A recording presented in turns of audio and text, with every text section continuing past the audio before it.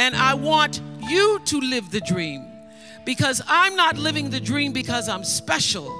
I'm living the dream because I was obedient to the call of the dream. So I want you to leave here today thinking about what is the dream for you? What is God's dream for you? What does the Creator's dream hold for you? So often we spend our lives wishing and hoping and hoping and wishing and desiring things. This is what I know for sure. You don't get what you wish for. You don't even get what you hope for. You get what you believe. So what is it you believe and know to be God's dream for you? So I live in the dream. I'm living in the space of the dream. And dream's good, dream's good. The dream is greater than anything that I could have imagined. You know, when I was a little girl, my father, on Sunday mornings after church, he was a deacon, so he thought he had to say goodbye to every single person. We were the last car leaving the parking lot in the green Oldsmobile. And we would drive through the white people's neighborhoods. And I used to dream the dream, driving through the white people's neighborhoods. We'd drive through the white people's neighborhoods and you'd see their fancy houses. Some of them had gates, but all of them had trees. When I get rich, I'm gonna get me some trees. I'm not just gonna get me, everybody wanna get cars and pocketbooks and shoes, but I want me some trees. So, as life would have it, I was standing in my kitchen window about 3 years ago in California, making coffee in the morning, and I was looking out the window and I saw the 6 trees. But listen to me. I was making the coffee. I saw the 6 trees. I went out on the porch to actually count the 6 trees. And this is what I noticed. That I could dream the 6. But beyond the 6 trees in my kitchen window are 3,687 trees. How do I know? Because I had them counted. I had them counted. So I said, I want to know how many trees out there.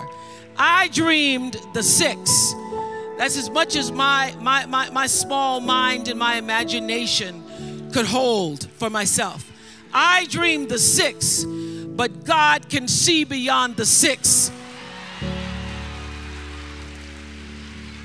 Can see beyond the 6 because there was a bigger dream for me. And I'm here to tell you there is a bigger dream for you, Essence. There's a bigger dream. And so the key, the secret, the magic is to surrender to God's dream for you.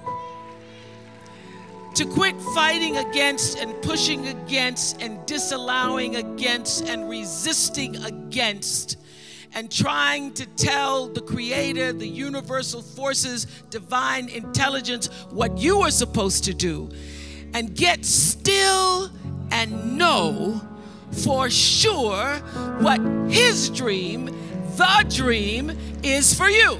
I am the master of my fate. I am the captain of my soul. Now, my little 8-year-old brain didn't really fully understand the power and depth of those words, but they sounded good enough for me to write them down and put them on my mirror.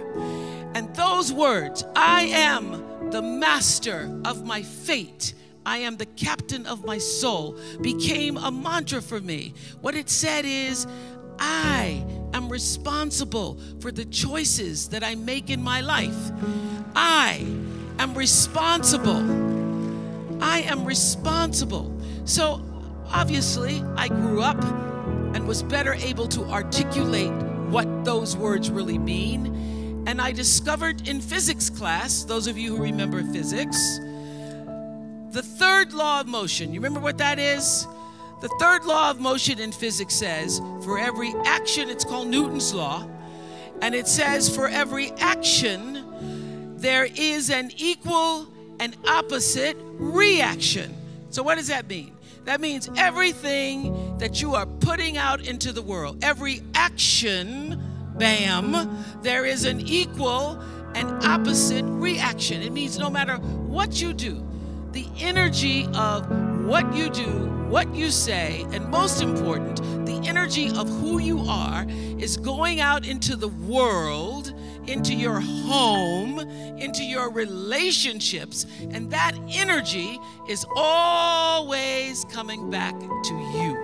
You are responsible for the energy that you are pulling out into the world, because that very energy, bam, is coming right back to you every single time, whether you believe it or not, because it is law. It is law. It is law that what you put out into the world is coming back. Now, in our country and many countries all over the world, they call this the golden rule. The truth is, whatever you do is already done. The truth is, so when I learned this, that I am the person who gets to control what comes back to me based upon what I'm putting out. Everything you try to do is already done. So when I figured that out, oh, what I'm putting out is what's coming back, let me get real clear about what it is I'm putting out. Real clear. So I read a book about 1989 called Seed of the Soul. And in that book, Gary Zukav talked about the laws of karma, of the laws of cause and effect, the third law of motion. And in that book, he talked about how intention, your intention is always one with the law. Meaning, before you even think about a thing, you have an intention for the thing. And that the intention is going to determine the outcome. That's why the same people can go to the same church service and somebody walk down the aisle just to be seen to put some money in the church, and somebody else who just goes and just has a little bit to offer. The intention with which you give, the intention with which you serve determines the outcome. So when I figured that out, I went, whoa. I changed everything I did on my show. I called in the producers and I said, from this day forward, I will no longer be speaking to the KKK. I will no longer be speaking to people who are fighting each other in a way that it is damaging to the character of myself and other people who watch. From this day forward, I am only going to do intentional television. And they're like, how are we going to do that and still win? The reason we remain #1 for 25 straight years is because every single day I would have a pre-show meeting and have the producers come in and state to me, what is your intention? How do we want to use whoever is on this show, whatever is happening on this show, to serve the audience in a way that fulfills the mission of uplifting, enlightening, encouraging, as well as entertaining. And if it doesn't do that, then I can't do it. I can't put my name on it. So I use this principle of intention for everything. I don't do anything without thinking about what is the real reason. What is the real motivation? What is the energy of my intention that's going to go into my thoughts and action and then be returned back to me?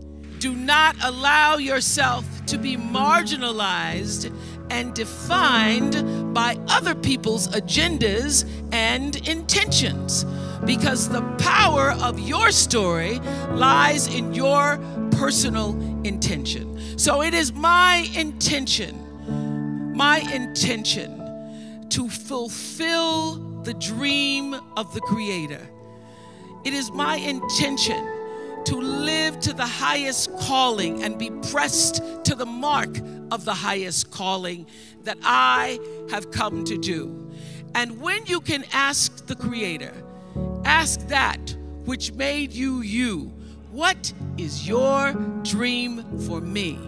I guarantee you, Instead of you trying to define the dream, what is your dream for me? If you're able to lean into the dream that the universe and all the forces of light and love and power and grace by all the names that we call God has for you, nobody can touch you. Nobody can touch you.